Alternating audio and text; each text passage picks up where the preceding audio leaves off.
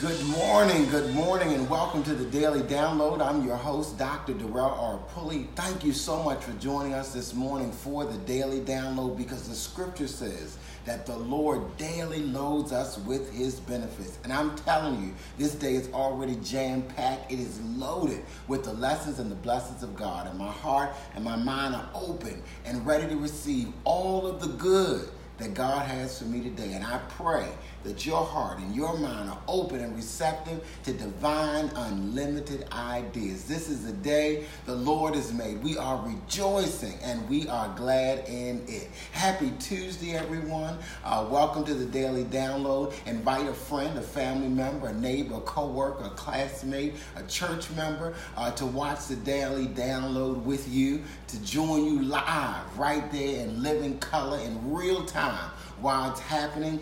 Invite them to watch the Daily Download with you. I tell you, I'm still on fire from this affirmation that I've been saying since yesterday. I am a city set on a hill which cannot be hid. I am a city set on a hill which cannot be hid. And today we're talking about you belong on a hill. Let me say it again. You belong on a hill.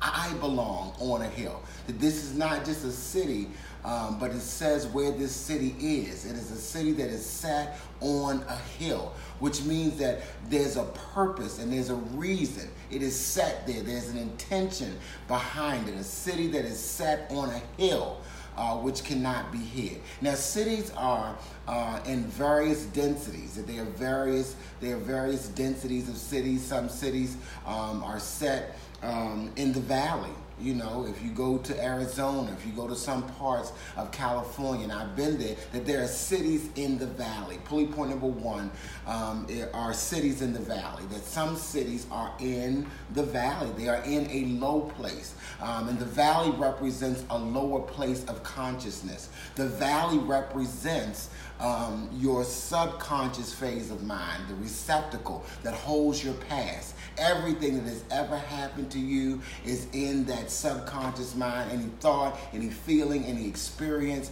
any words that have ever been spoken to you, they're in that subconscious phase of mind. Your subconscious holds all of that stuff. And then every now and then it bubbles up and it comes out. Every now and then it bubbles up and it comes out. Every now and then it bubbles up and it comes out. But what happens is when the stuff starts coming from the subconscious, when it starts coming from that valley place in us, we get scared and we think that something is wrong. But I would desire for you to know the truth today, that stuff from your subconscious, stuff from your past, it comes up and out so it can be healed. The reason why that fear, that pain, that hurt, that devastation, that disappointment, the reason why it comes up is so that it can come out, so that it can be healed. It's like having a cold and you have that phlegm on your chest. You cough the phlegm up, you bring it up, and then you spit it out. That it's important that you get that phlegm, that mucus out of your system so that you can be healed. You cannot be healed of that cold as long as that mucus and that phlegm is still on your chest, still in your system. It's got to come up.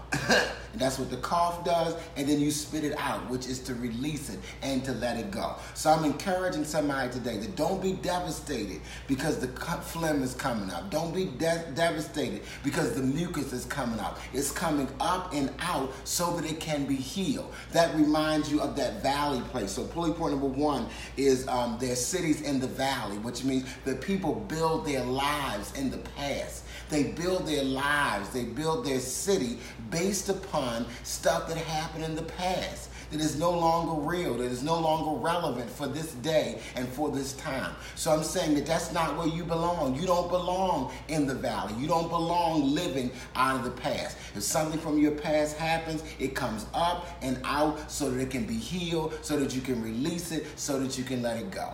Pulley point number two is there are also cities in the plain. Now, the plain represents the conscious phase of mind. The plain is level ground. You know, when you think of a plain, cities that are in the plain, it means that it's on level ground. which means it is representing for us the conscious phase of mind. Now, your conscious phase of mind has to do with or operating in the consciousness of the conscious phase of mind has to do with you living according to your senses. In the plane, you live according to what you can see, what you can hear, what you can touch, what you can taste, what you can smell, what you can feel. The plane is living a plain old life that's just based upon what your senses tell you. And let me tell you that that's not where you belong. Just like you didn't belong in the valley in that lower consciousness, you do not belong in the plane, which is the sense consciousness, a life governed by the senses. You belong on a hill. You belong on a hill. You don't belong on the plane. You do not belong living a plain old life. You belong on a hill. And so many people today, they're walking by sight instead of walking by faith. That's that plain consciousness. And even when it comes to the valley, those are things that you ought to walk through. Let me go back. It says, yea, though I walk through the valley in the shadow of death. You're not supposed to stay in the past. You're supposed to walk through the valley in the shadow of death. I fear no evil, because thou art with me, thy rod and thy staff, they comfort me. So pulley point number one is the valley consciousness, and you don't belong in the valley.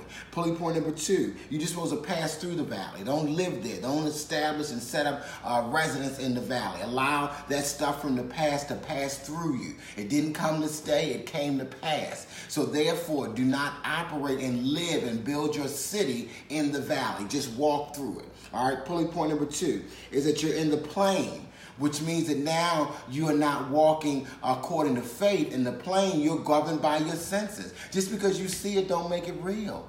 Just because you feel it don't make it real. Just because you smell it, taste it, touch it, does not make it real. What's real is what God said. What's real is that which is enduring and that which lasts forever. Again, I walk by faith and not by sight. I will not live my life in a plain way governed by my senses. There's no real hope there. There's no real joy there. There's no sense of expectancy, because you're just living on the plane. Whatever I see, that's what it is. Whatever I hear, that's what it is. But whose report will we believe? Will we believe the report of the Lord? Will we live beyond the plane? I want to encourage somebody that you can live beyond the plane. You can hope again. You can dream again. You can envision again. You do not have to live your life in the plane, just governed by your senses, which you see right here and right now. There's something beyond that. Let me say that again. There's something beyond the plane.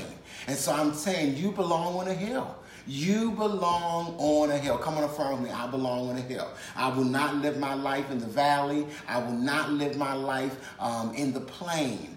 I belong on a hill. Pulley point number three. What does it mean when it says the hill? You belong on a hill. So there's cities in the valley, there's cities in the plain, and then there's cities on a hill. Which means that when a city is on a hill, the hill represents an elevated place. The hill represents an elevated state of consciousness. The hill represents the highest version of yourself. When you are living your best life, when you are being your best self, that's on the hill, the higher consciousness. And that's what the scripture says. I press towards the mark for the prize of the high calling of God, which is in Christ Jesus. That's set on a hill. You belong on a hill, which means you belong thinking the highest thought. You belong. That's your birthright as a child of God, speaking the highest words. You belong as a child of God, doing the very highest action in any situation that you are functioning in the highest level of consciousness. And so I'm encouraging you today that you belong on a hill. You belong up there. Yes. There is room for you on the hill. That's where you're supposed to be set. That's where you're supposed to live. You are a city set on a hill, which cannot be hid. God's intention for you is that you be in that high place. And when you function in that higher level of consciousness, you begin to see other people in a higher way.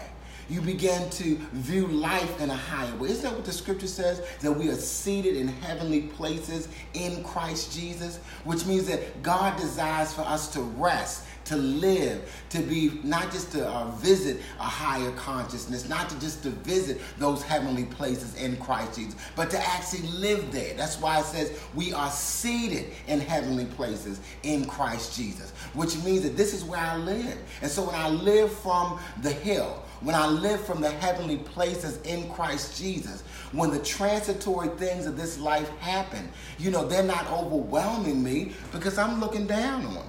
Because I'm looking down on my situation. I'm looking down on the circumstance. And when I look down on it, when I see it from an aerial view, it's not as big as I thought it was. If it's not the situation, it's how you're looking at it. It's whether you're looking at it from the valley. It's whether you're looking at it from the plain or whether you're looking at it from the hill. It's not the circumstance. It's where you are in consciousness, which determines how you see it. You can experience a sickness and you can allow it to keep you in a valley consciousness. You can experience pain, disease, discomfort, dysfunction, and just stay right there with what the doctor said or what the diagnosis and the prognosis is. Or you can look at that sickness, pain, and disease from the hill and say, wait a minute, I'm a child of God. I cannot inherit sickness.